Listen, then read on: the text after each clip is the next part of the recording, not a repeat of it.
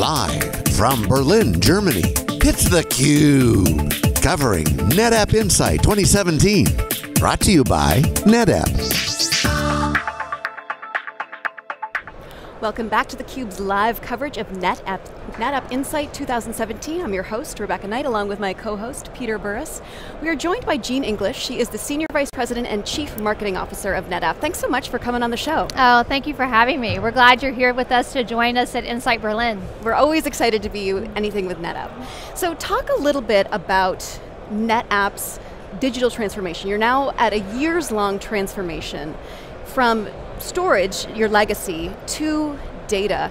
Talk a little bit about your positioning in the market. Sure. So I think people have previously thought of NetApp as storage, and what we're so focused on now is data. And why data? Because that's what we hear from our customers, our partners, the analysts, is what is really topping their needs right now. And when we think about how companies are transforming, they're having to think about digital transformation is topping the list, is topping the most strategic agendas of most CEOs. But what happens is they have to think about the data and how does it become a lifeblood of their business, how does it seamlessly flow through that business, and what does it mean to either optimize their operations, if they've got to increase their customer touch points, if they have to create new products, services, and even businesses. So we feel like right now that is our focus is on data, and it's so much a part of our heritage that we look to the future as well.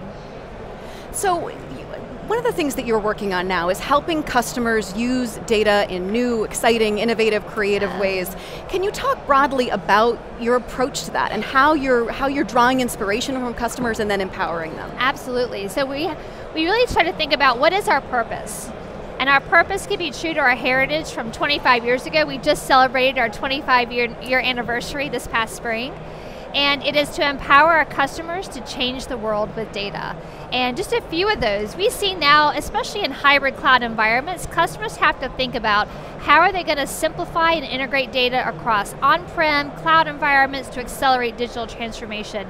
One example of that is EDS Media. We love their story because they're talking about how to get news stories real-time through a cloud platform into the hands of journalists that can publish real-time live insights, real-time journalism. And so when you think about the speed that has to happen with creating stories, getting them published, getting them out to news networks, that's data, and it's a good data story. When you think about the data story though, a lot of people talk about how data is a fuel or data is, and we tend to think, at least at SiliconANGLE Wikibon, that that's probably not the best analogy because data is different from other resources. Most resources share the economics of scarcity. You can do this or you can do that. But data is different because data can be copied, data can be shared, but data also can be appropriated inappropriately. Can you talk a little bit about the relationship or the direction that NetApp's taking to, on the one hand, facilitate the sharing of data strategically, while at the same time ensuring that proper security and IP controls are placed on it? Absolutely. So I think people are looking to make sure that they can share freely data and seamlessly integrate data across multiple sources. I mean, right now what we find is that whether it's because you've had data that's been on-prem, and maybe that's more structured. Now we're starting to see more unstructured data, so data's becoming a lot more diverse. People are constantly looking for the latest source of truth of data. It's so dynamic, and because it's so distributed across environments, people are trying to figure out how do you integrate data, how do you share data, but it's all about simplicity, because they need it to be efficient. They need to make sure that it's protected, so security is top of mind, so data protection is the utmost of importance. They're looking for ways to embrace future technologies, and whether that's thinking about different cloud environments, SaaS applications, and then how do they create the most open opportunities? A lot of people aren't just putting their data in one cloud. What we're finding is it's a multi-cloud world, and they're looking for a holistic solution to more easily and seamlessly manage their data through those environments. But the infrastructure has to move from, as you said, a storage orientation towards something that's going to facilitate the appropriate sharing and integration of data, like a fabric. Can you talk a little bit about that?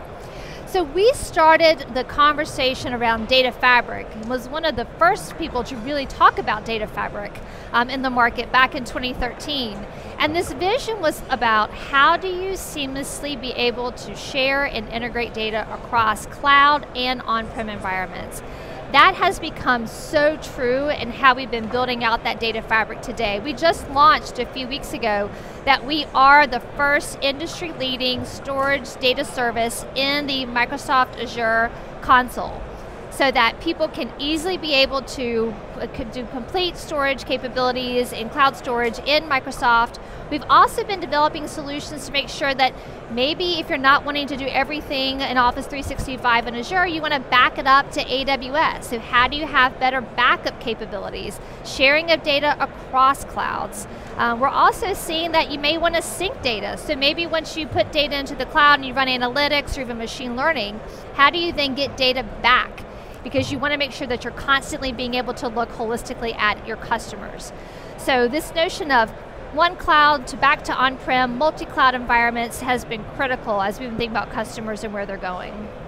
One of the things we're also hearing about at this conference is that this is the day of the data visionary, and this is where people who are thinking about how to store data, use data, extract data, find value in the data, the demands on them, the pressures on them are so intense. How is NetApp helping those people, sort of understanding where they are in not only in their businesses, but also in their trajectories of their careers, and then helping them move forward? Absolutely.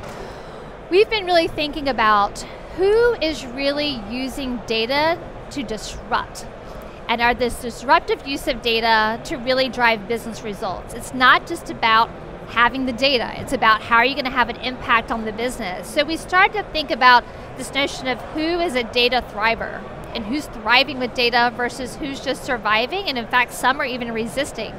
So we actually partnered with IDC to launch a study on data thrivers, to look at who is truly looking at driving new revenue streams, attracting new customers. How are they able to use data as a holistic part of their business? Not some one-off or side project to help through their digital transformation, but what was going to drive really good business results. Data as an asset, data across business and IT.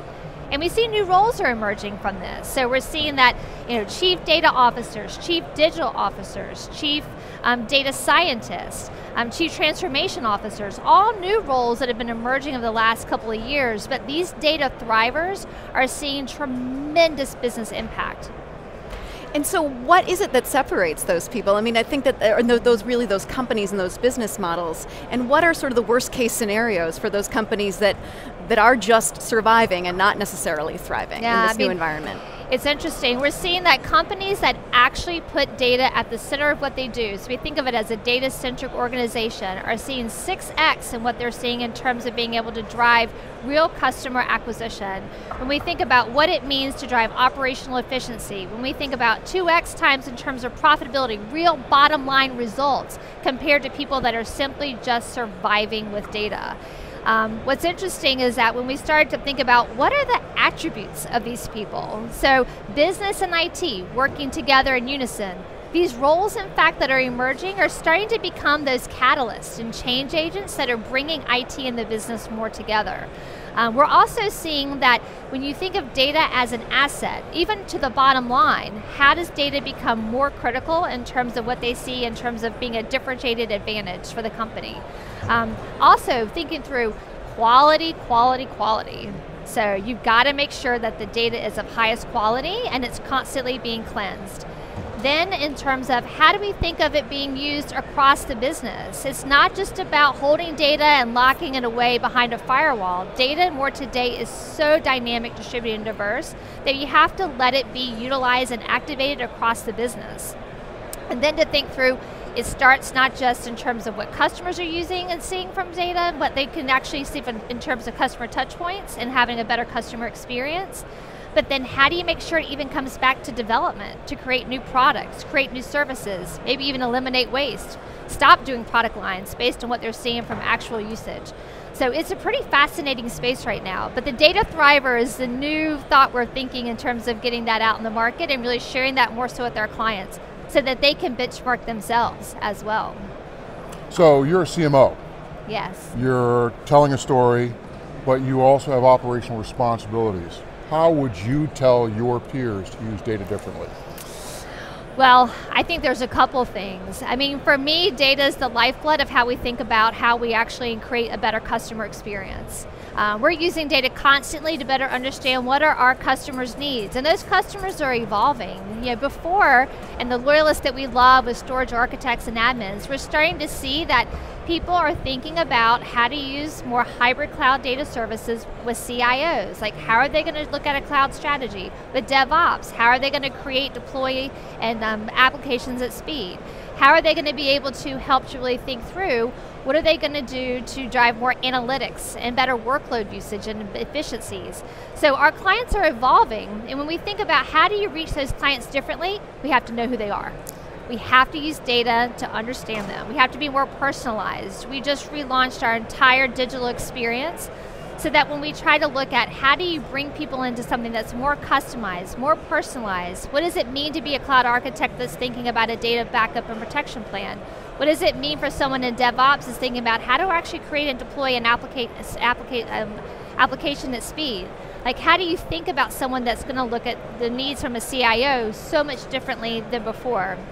But using data, using customization, thinking about an engaging experience, bringing them through that experience so that we solve their business challenges. We use data and analytics every day. I think of us as being the new data scientists. People say, is it art or is it science and marketing? And I'm like, well, it's a little bit of the storytelling, absolutely. We have to lead with stories. But the data and the analytics is where we really understand our customers best. And so using analytic models, using predictive models, using more ways in which we can actually reach customers in new ways we never had before through social, but bring them into a new conversation. So analytics, storytelling and understanding, getting closer to new clients like we've never had before, and then thinking through how do we use that full circle loop of learning to get better and better at how we engage our customers in ways they want to engage with us. I want to switch gears just a second, and I know that you've just been nominated as an international board member. You were a board member before of Athena of the Triangle, yes, which is about supporting and inspiring women in the technology industry.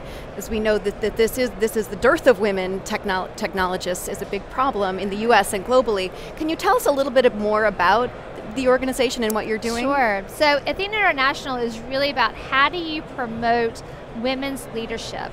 And it's across the world. In fact, we just launched some very exciting initiatives in China, where I lived for a year.